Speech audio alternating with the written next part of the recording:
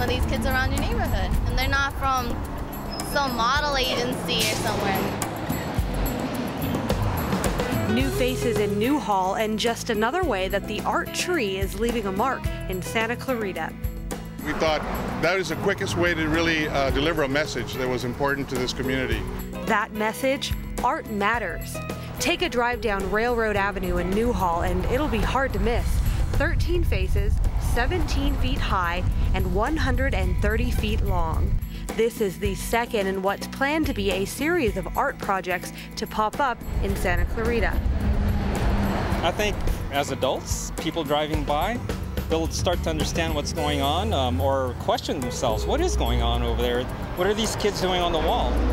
The ARTree is Santa Clarita's newest community arts organization.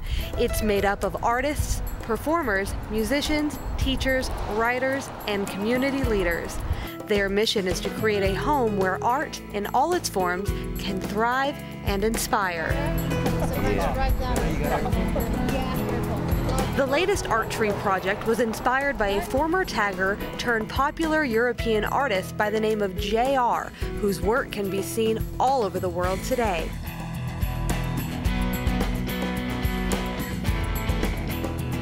We got some kids together from the Newhall Community Center, the Boys and Girls Club, and kids around the neighborhood, and we started with the kids, three kids actually taking pictures of the smaller kids. They actually took the pictures themselves. It's exciting and unique because when your friends or neighborhood, they see it, you can actually say, oh, I did that. It was just me and two of my other friends. I actually helped out the whole wall, and that's something many people don't get to say. 15-year-old Rebecca is one of 3 volunteers who snapped more than 1,000 photographs of Santa Clarita kids, 13 of which were chosen for the wall. And now we're out, getting dirty, having fun. That's like what kids do. I have glue everywhere. Well, it's a messy job, but it's fun. And it's new. I put wallpaper up, but not this tall, and not with kids that I know. No, this is my own paper because I took this paper. My wallpaper is going up on something special. I'm a person who dreams just out of reach, and Bob dreams in the clouds, and I always find that very stimulating. Diane is a founding member of the ARTree and is currently serving as the education chair and secretary for the nonprofit organization. As a former elementary school teacher, she understands the importance of art education.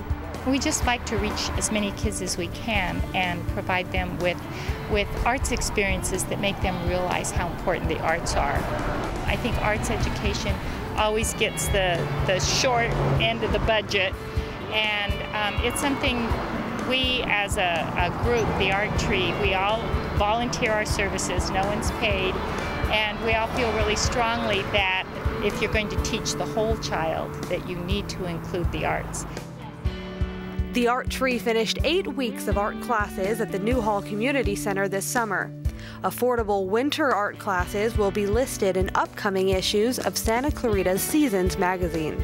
Probably 2 years ago, I was going to a lot of meetings, and it seemed like the answer to a lot of questions about bringing art to Santa Clarita was that, we needed to start with the children. So we all came together and started doing some fun projects. To find out more about the ARTree and how you can get involved, log on to theartree.org. Megan Mann, SCB TV.